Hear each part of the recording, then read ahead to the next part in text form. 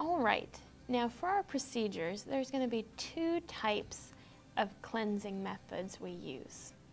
The first is an aseptic technique.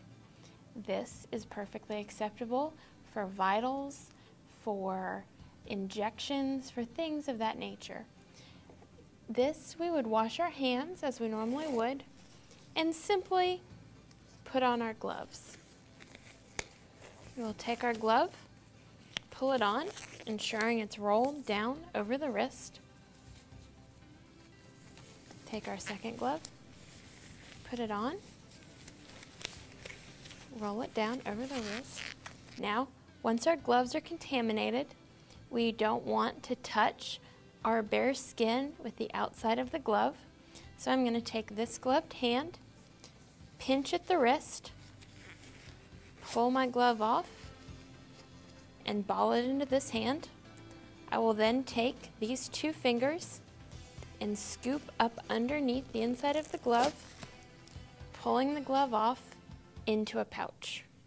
The second type of gloving we will use is for a sterile procedure.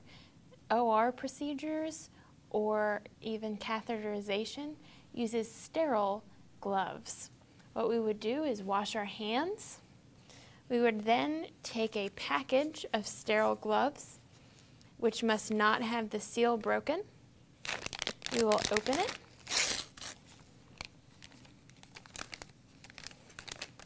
Take our gloves out.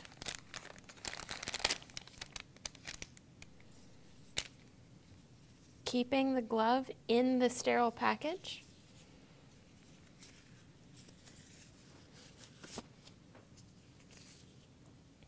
We will put them on.